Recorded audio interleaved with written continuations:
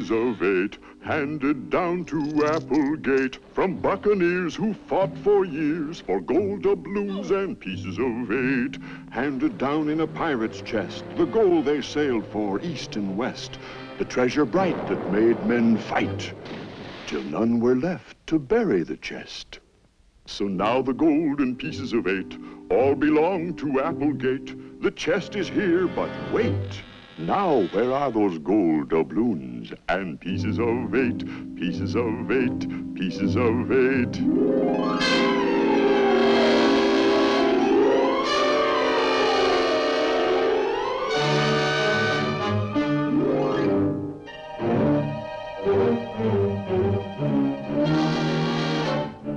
Today's episode in the mystery of the Applegate treasure, the prisoner speaks.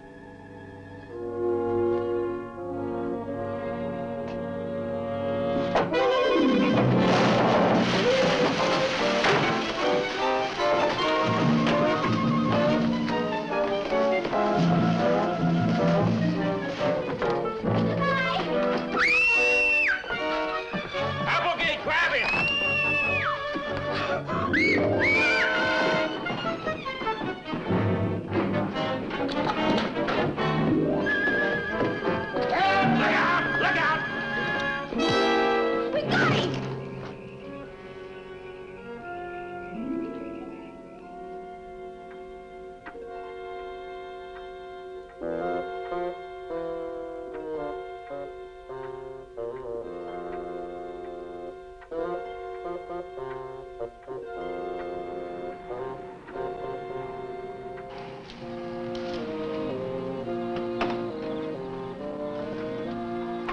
See you tomorrow, Sergeant. Night. Good night. Good night.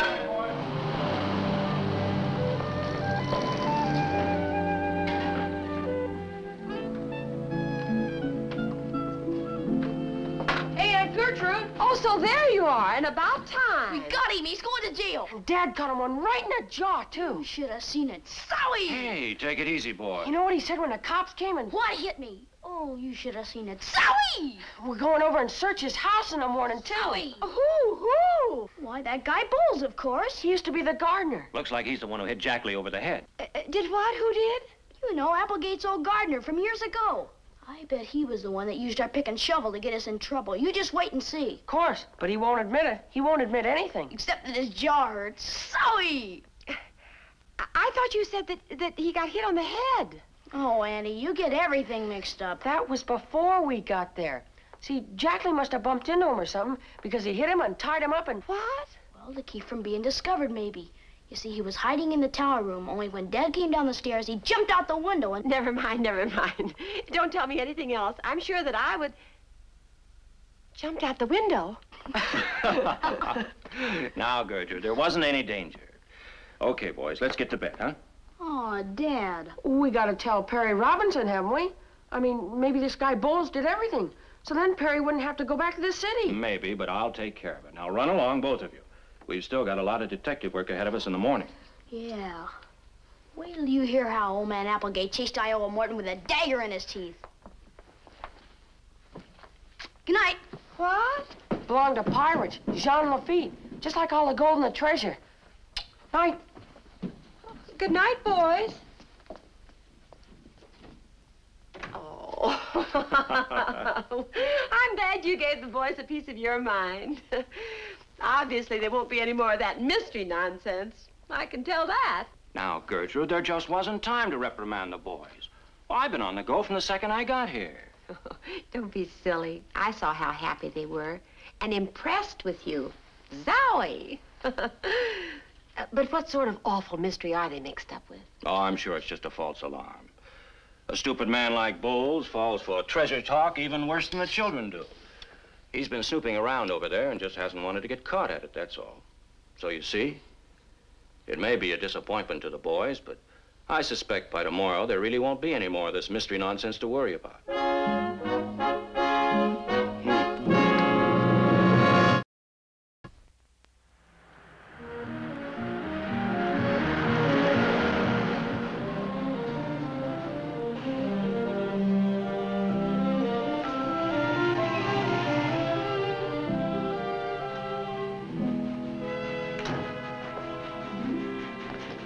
All right, come on, get up.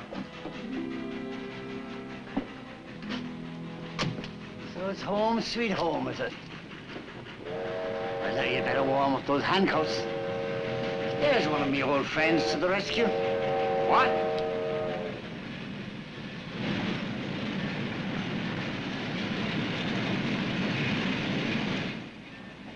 There was a time I could jump aboard that fast.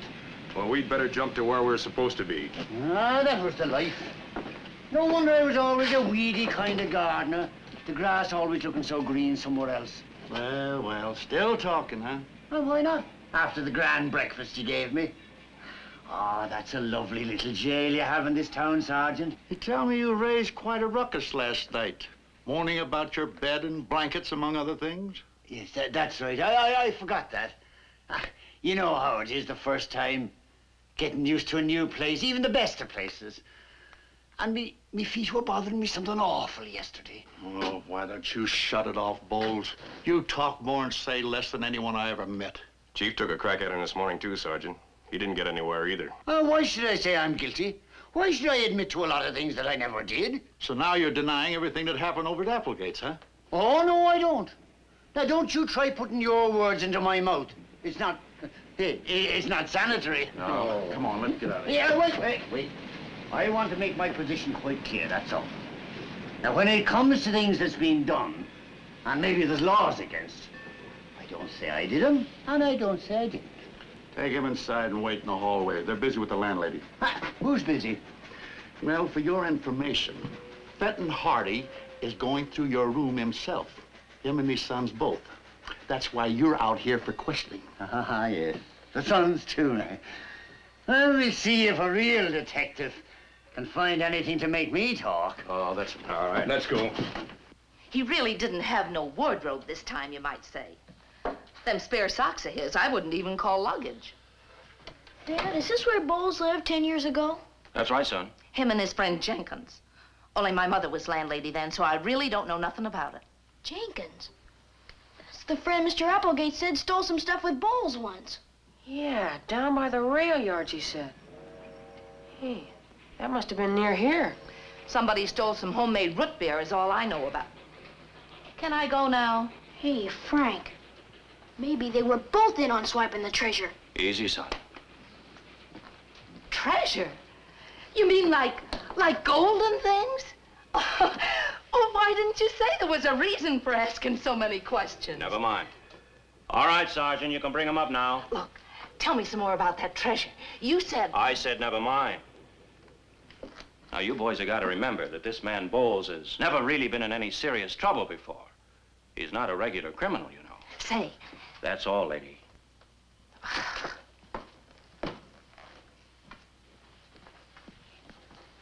You're gonna give him the 3rd degree, aren't you? Yeah, we didn't find anything just searching in his room. He's got to talk. And if he won't, we'll take him. Joe, you can't make a man testify against himself. Huh? Tell on himself. In this country, everybody's protected by law, just like the property is. Why, the police couldn't even be in this room without a search warrant. We know that, but... But in the movies all the time, they Joe, if you really think this man Bowles has done something serious, then it's up to you to prove it. That's what a detective's job is, to figure out what the crime is, find out who's guilty, and then prove it. Ah, yes, proving things. That's the hard part. Because for that you need a corpus delicti. Don't you, Mr. Hardy? Corpse?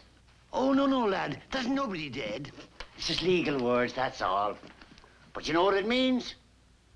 Just don't you two nippers go around accusing people of stealing treasure, see? I had enough trouble with that in the past. Because, first of all, no one in this town ever proved that there was such a corpus to steal. All right, lawyer. Stand over here. Hey, easy with your shoving there. I've got feet that's killing me. Here's some notes from what he had to say downtown. Thought you might like to look at them, sir. Know how long they kept me standing last night to be searched, Mr. Hardy. And now you're going to keep me some more. Well, we've just a few questions to ask you, that's all. Then give me blankets so short, a man has to keep his hard old shoes on all night. Never mind. I only thought you might let me sit down for a minute. At least you might reward me with the comfort of me old sneakers to wear back to the jail. That is, if they're still in the closet after all you're searching. No. I've seen the sneakers, Sergeant. No guns or knives, if that's what you're thinking of. Bowles is putting an act on for the kids, is what I'm thinking. Clothes he's wearing must have been looked at downtown. Okay, go ahead. Here, it begins here. No, way back here. Is that all that? Wow. Lots of nothing, kid. Just lots of nothing. There. That's what they asked him. Did you strike Mr. Jackley over the head? Hey, he admitted he lived in the same place, didn't he? Yeah, that's right. I'm looking for what he might have said about last night. What a lovely jail you have here. What's that an answer to? Doesn't mean anything. Okay, Sergeant. I get the idea. All right, Bowles.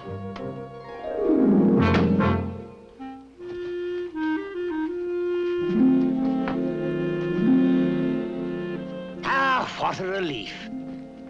To be able to wiggle one's toes, that is. It's like getting rid of a worry, almost. And now, my young detectives, let's see you make an innocent man talk. Tomorrow's episode, A Strange Confession.